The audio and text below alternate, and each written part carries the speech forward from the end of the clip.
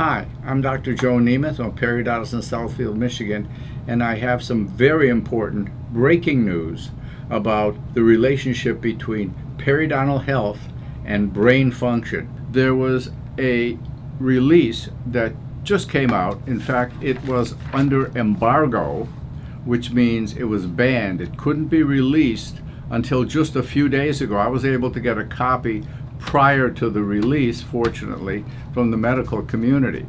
And the name of the article is, and let me show it to you, Can Good Dental Health Help Protect Against Cognitive Decline and Dementia? And this is really, it's a very interesting material.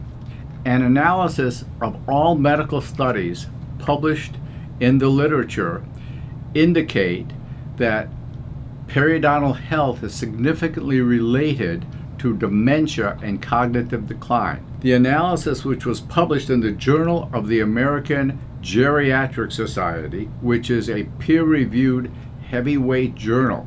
This is very serious material that's been looked at by lots of professionals before it was cleared for publication.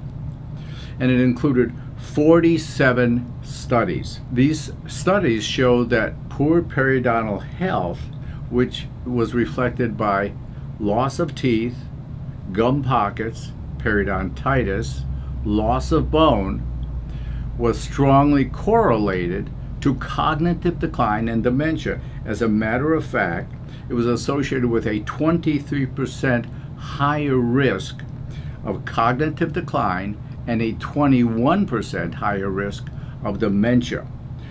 Tooth loss alone, and now tooth loss is almost always caused, or mostly caused, by periodontal disease. Tooth loss alone accounted for a 23% greater risk of cognitive decline and dementia.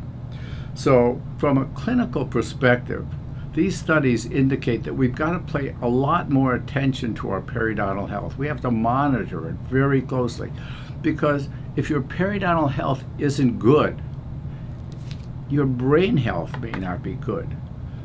Remember, this is increasing your risk of cognitive decline and dementia. To me, these are very serious, perhaps more serious than tooth loss itself. So make sure you have your gums checked. It's very, very important, because if your gums aren't healthy, your brain may not be so healthy. And if your gums aren't healthy, you can't be as healthy as you could be. So we'd love to hear from you. Comments, questions, subscribe to our YouTube channel.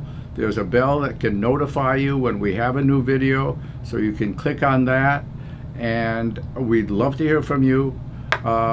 Remember, if your mouth's not healthy, you can't be as healthy as possible. And take care of yourself. Most importantly, enjoy your day. Restore your smile and your health. Visit drnemeth.com to schedule your appointment today.